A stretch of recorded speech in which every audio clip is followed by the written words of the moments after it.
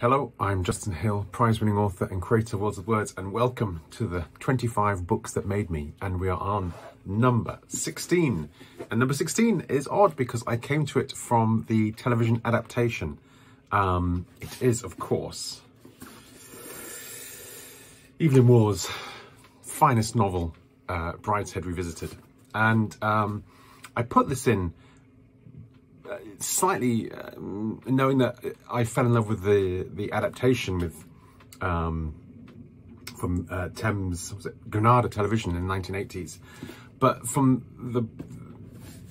which I think is possibly one of the few cases where the adaptation is actually better than the original. But I went to the originals, and then I read, I think almost, all of Waugh's early stuff, certainly, and his diaries, because interestingly, we ended up in similar parts of the world.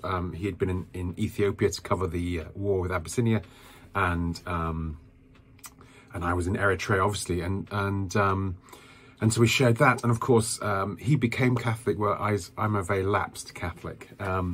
Anyway, so the ending of Brideshead has always intrigued me, and it took me quite a while to understand it.